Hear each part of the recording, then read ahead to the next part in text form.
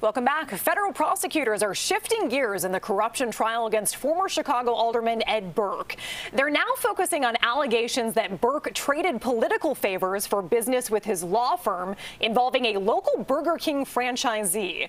That franchisee, Shokhat Donani, was on the stand for more than 4 hours yesterday. The company says they felt threatened by Burke's team.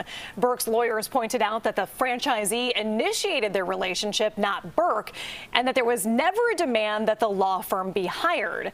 So here to talk about the latest in the Burke trial, Tribune investigative reporter Ray Long. Mr. Long, thank you so much for joining us today. Hey, good to be here, Jackie. Thank you. Thank you. So we finally heard directly from the owner of that infamous Burger King at the heart of this trial. As someone who's been on the Burke beat for years now, what surprised you about that testimony, and what picture did it paint for the jury? Well, what was probably the most telling was how he was just matter of fact about how this went down.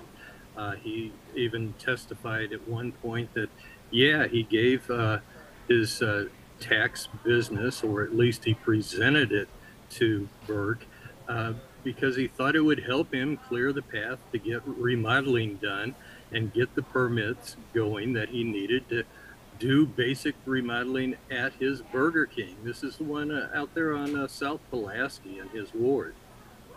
And it was interesting, too, I think, that he spoke about sort of that gut instinct that he had. Can you tell us about that moment in court? Right. He was just very as I said, matter of fact, but he was also very deliberate in what he was saying. He answered straight up. He answered just to the point, and he gave the prosecutors what they wanted. So let's move now to the testimony of the former director at the Field Museum. Now, she said that she called Mr. Burke about a proposal to increase fees, but she definitely got more than she bargained for from the former alderman. So what exactly did prosecutors lay out, and how did Burke's attorneys try to counter that? Well, it was real interesting because they had tapes of a phone call that Burke had with Deborah Becken, who was a director of governmental affairs there at the Field Museum and dealt with politicians and foreign governments, even some of their officials. But she called him up just to give him a heads up and try to get his imprimatur, if you will, for a proposed increase in the admission fee at the Field Museum. And when she got on the line, she was met with a very stern voice and a very aggravated Ed Burke, who said, "Hey, I was surprised to hear from you. I'm disappointed because I didn't ever hear from you when I recommended an internship, a paid internship for the daughter of Burke's former City Hall Council buddy, Terry Gabinski."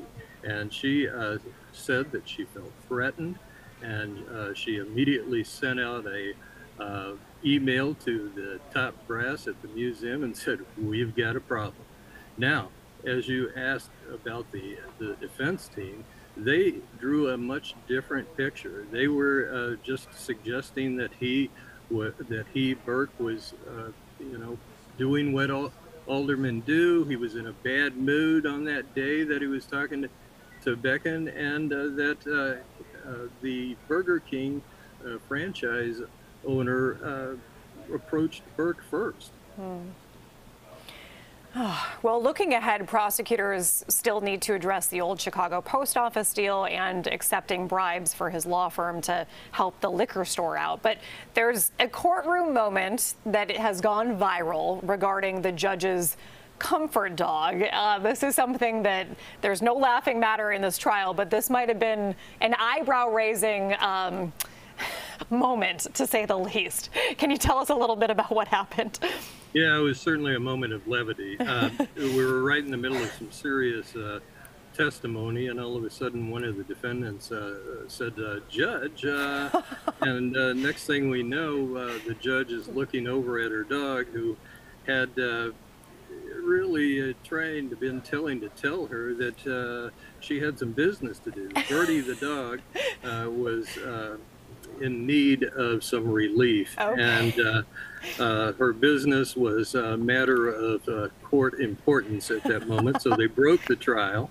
And Bertie, it seems that the judge has found out and ruled that it wasn't the bad intentions of a juror, but this one particular juror had overfed too many treats to poor Bertie. Oh my gosh, to poor little Bertie. Okay, well, like you said, a moment of levity in an otherwise not humorous trial for sure.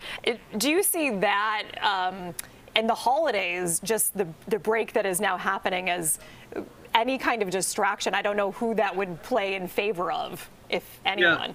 Yeah. Well, I'm sorry to interrupt. No. Yeah, I think that's a tough tell.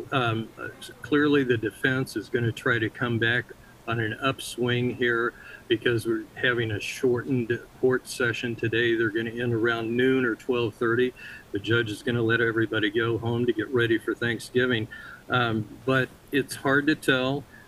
Yesterday, though, so everybody knows, Bertie was home resting comfortably. Ray Long, thank you so much for joining us, providing the insight that we need, sort of the full recap and update on this case so far, including the one humorous moment. Ray Long, investigative reporter for the Chicago Tribune, thank you so much for joining us, and happy Thanksgiving. Good to be here. Thank you, Jackie. Absolutely.